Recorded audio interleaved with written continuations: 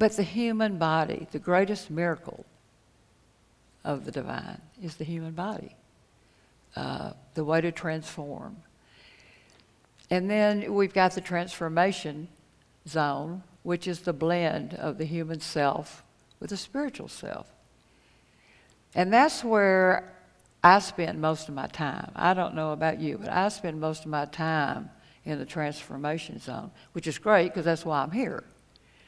But that can be the most painful zone. And I was at a gym show a few years ago, and how we choose, we believe. We all may have different words. Somebody may say they're divine, higher power, God. So when I use one of those, you can substitute it for what you use to give you that sense of that feeling. But I went to a gym show, and this lady next to me was really sweet. She went up, she asked the vendor, she said, I want the best gem that you can find to give me. I want the crystal that's going to give me my answers. I want the one that you know is going to get me through my human experience. And the man lifted this up to his heart, and he handed it to her, and she just started kind of crying, and you could see her relax. He could have picked any gem and given to her. But she believed, and she wanted, and she received. Okay? It's okay to be lost. I stay there a lot. When you're lost, it's not a bad thing because it means that you're raising to a higher awareness of something. The old's not working.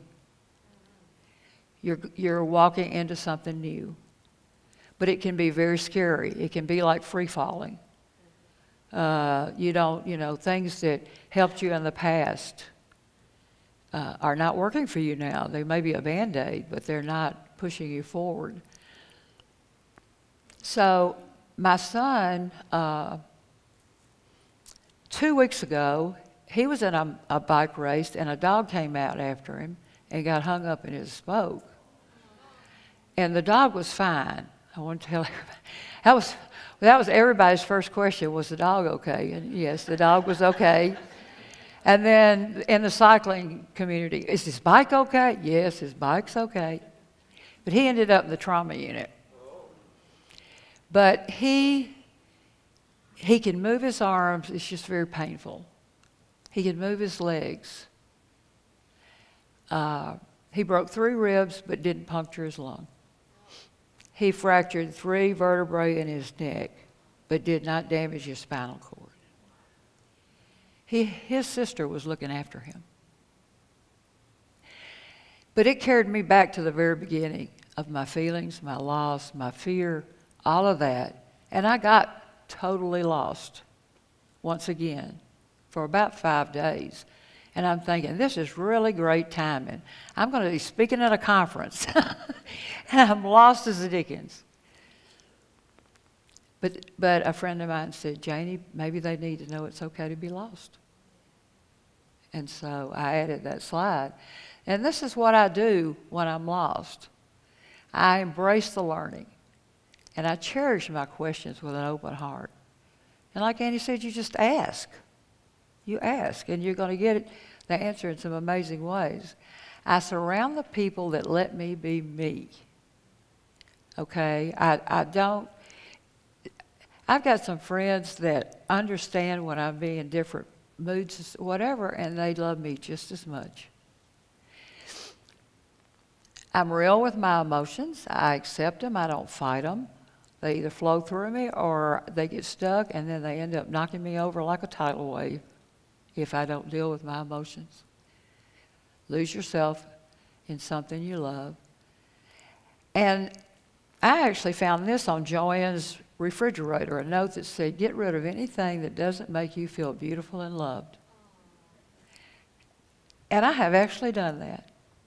It took a while. It's hard to let go. And keep life simple. You know, how important are you?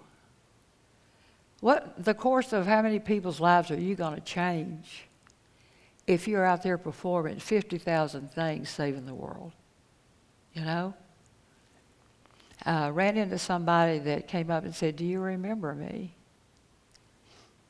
And I could tell we had met, but when we talked, he was so reassuring. And I saw him this morning, and he was reassuring. And it was somebody that had heard me several years ago. What I'm hoping for him is that he reassures himself.